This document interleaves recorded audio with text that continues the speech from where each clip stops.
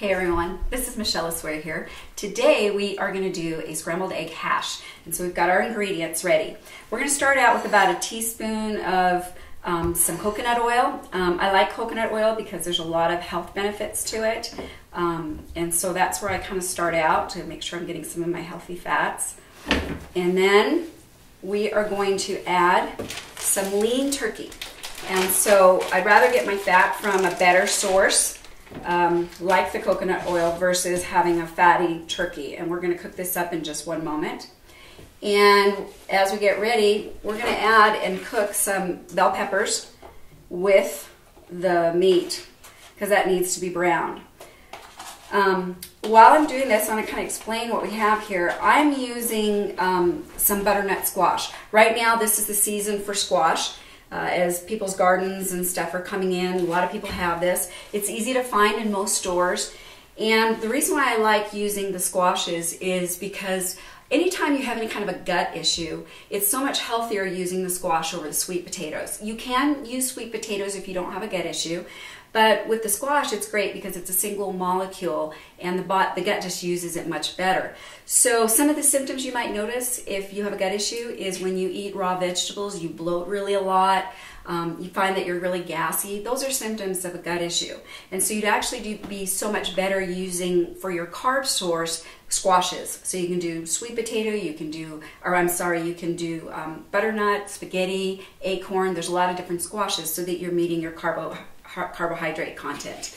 And then we're just going to use 4 eggs as we can, and we're going to go ahead and just scramble those really quick. And on eggs, I'm really fanatical about that.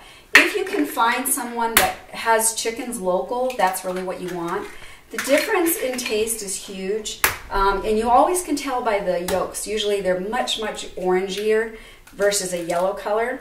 And so that if you, when and where you can, get that. If you can't, then you go and try and get the omega eggs that are, and you want free range, where they're actually roaming around, and you want them to have the feed to be a healthy feed, so that you're getting the, just a higher nutrient value. So we're ready here to start cooking. So we're going to head to the stove and get ready to fry this up. I'm going to add my seasonings over here also.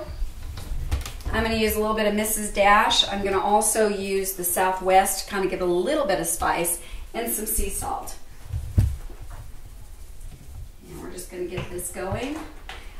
This is a great, fast, easy thing to mix up. I usually, when I do squash, I'll cook a whole bunch of squash at a time. I have it cut up, mashed up, and it's prepped and ready to go. So again, it shouldn't take you that much time. If you're doing your meals the way that we have recommended, then you will have all your stuff prepped and ready to go. And so you don't want to be, most of you, if you're like us, we don't have a lot of time. For me, I have to be able to prepare a meal in 15 minutes. Otherwise, it's not happening. And so that's why a lot of the things we're going to be showing you are quick, fast, easy, and the more prep you can do, the better. Okay, so you're just going to brown everything and get it so it's fully cooked. You don't want to ever have, especially with turkey, you don't want to have anything that's not well cooked. So, and you want your peppers to be a little bit softer, not quite as crunchy. Each person has a different way that they like things. So we're just going to brown this real quick before we add our eggs and get it nice and hot. Okay, how long does it take to cook this? About 10 or 15 minutes usually is what it takes me to throw this together. So it's fairly quick. You can also have all this stuff pre-cooked, and so all you have to do is get your pan hot and then add your eggs and squash and you're ready to go.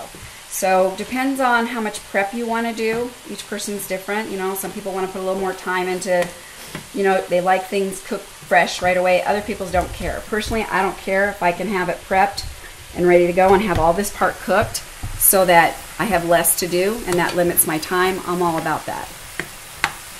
Okay, so now we're going to add our squash. So get our carb in. That looks like about enough.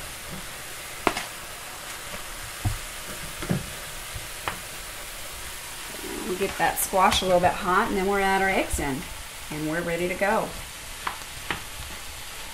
And okay, another thing too, if you're ever wondering how healthy am I eating, you want to look at your plate or your pan, and you want to see a lot of color.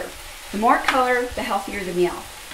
When you look at something like meat and potatoes and gravy, that's very bland.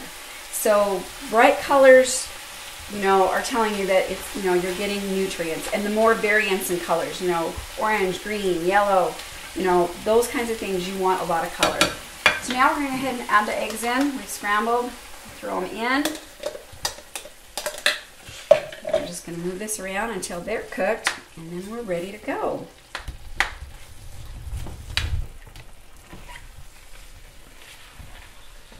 And if you could smell this, it smells really good.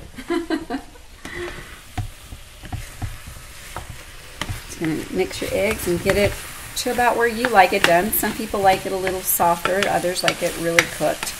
So every person, again, is different on how they like their things. When I cook the squash, if you cook it in the oven, you can half it down the middle, put it in a glass pan with about 1 inch of water, and bake it for about an hour. David and I are really liking the pressure cooker, and you'll want to look at our video on that. And that's nicer because you can cook it in 15 minutes. And this is ready.